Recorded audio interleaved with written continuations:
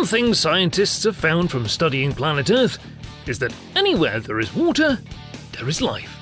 Of Jupiter's 67 known moons, one of its smallest, Europa, may be the most likely place to find life in our solar system today, says NASA.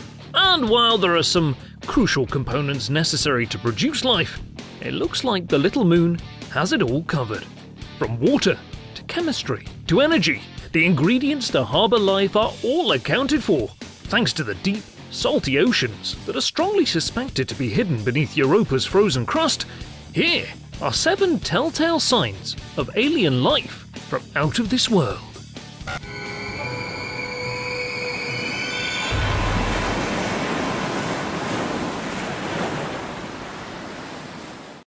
7. The environment. Mighty Jupiter is incomprehensibly large, more massive than all the other planets and asteroids in the solar system combined. Jupiter is the size of 1,300 Earths.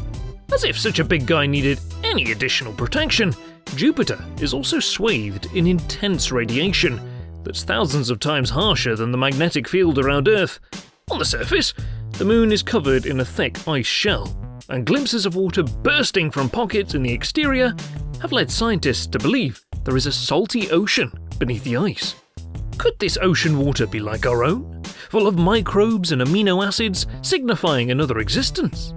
Europa's heavy radiation would pose a serious threat to any living organisms, however. Yet, scientists have determined that the thick ice shell would well protect life below the surface from such harmful effects. 6. A source of water. Lucky for us, expeditions around Jupiter in the 1990s and 2000s allowed scientists to get a glimpse of active plumes on Europa's surface, much like an ice geyser that sprays ocean waters a few miles into space before falling back to the surface. These bursts of water would allow life to get from the ocean below to the surface above. If that ocean water were like ours on Earth, the microbial lifeforms would be unlikely to survive the brief off-world excursion. But byproducts of life might. The ongoing study to discover the possibility of life on Europa seeks to determine how these byproducts would survive, and whether they might be detectable by a future NASA mission. The agency is thus developing a flyby expedition known as Europa Clipper, a 2-year mission scheduled to launch in the early 2020s.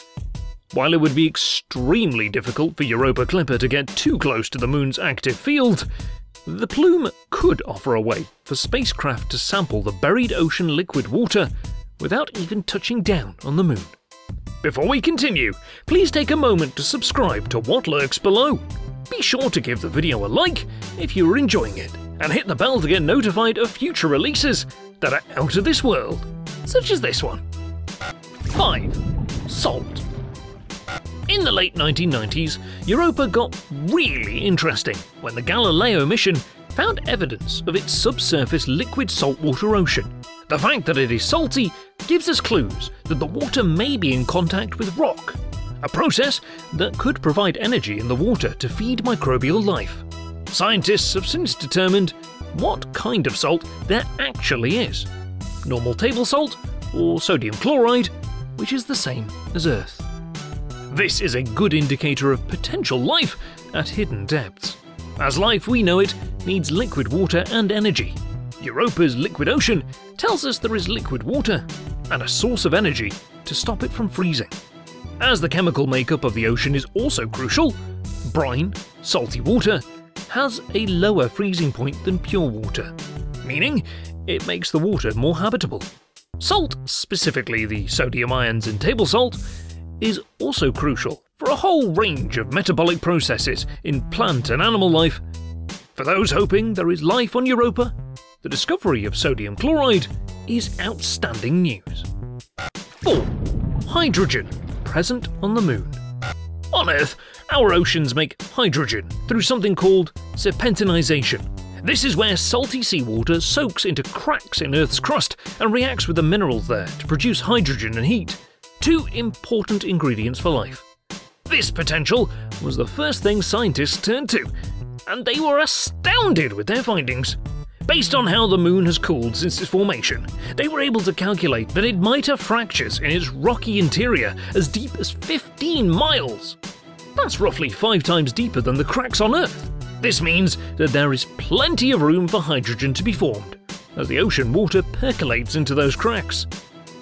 3. Oxygen is vital to life. Findings quickly turn to the potential for oxygen to form, which could occur when the frozen water molecules on the ice surface are split apart from cosmic radiation. NASA's team predicts that these elements would then be cycled back in the very depths of the ocean. The result? Europa has hydrogen and it has oxygen. Yet, the missing link is life. If life and biological process complete the cycle, then we're a few steps closer to finding out whether life inhabits Jupiter's moon. 2. Chemicals present on Earth. Research of our own geology has determined that volcanic activity is the kickstart to the formation of life. Yet without volcanism present on Europa, NASA is hard at work to examine passive processes that can help form life and see if the moon is capable of the same thing. Our studies have shown that the chemical balance of those oceans on Jupiter's moon would be very similar to ours on Earth. We can assume that there'd be enough hydrogen and oxygen there for life to form without volcanic activity. Researchers at NASA's Jet Propulsion Laboratory are studying the alien ocean using methods developed to understand the evolution of energy and nutrients in Earth's own systems. The cycling of oxygen and hydrogen in Europa's ice ocean will be a major driving force for the moon's ocean chemistry and possible life within, just as on Earth. Comparing Europa's potential in creating these elements to the process on Earth showed that the amounts of both hydrogen and oxygen would be the same in scale. And on both worlds, oxygen production is 10 times higher than hydrogen production. 1. The execution plan. NASA aims to hunt for such samples on the Europa Clipper flyby mission in an effort to study the moon up close during dozens of flybys, some of which might be able to zoom through the moon's suspected water vapor plumes. Further, NASA is also working on a possible post-Clipper lander mission, which would search for evidence of life at or near the Europa surface. Researchers claim that a Europa lander would need to get below the surface in order to find anything beneath the ice, since it orbits within Jupiter's radiation belts and is bombarded by fast-moving charged particles. Such extreme conditions would certainly turn amino acids and other possible biosignatures into mush. Researchers have decided to drill, and the good news is, they only need to barely scratch the surface. Where Jupiter's radiation hits hardest, the surface is too continually battered for some amino acids to thrive. Yet, 4 to 8 inches down, these building blocks of protein would be far more protected. All a future lander would need to do is take a core sample deep enough to find the amino acids and confirm that Europa is indeed ripe for life. What theories do you have about alien life in outer space? Share your comments here, and don't forget to subscribe to What Lurks Below for more mind-blowing mysteries of the deep.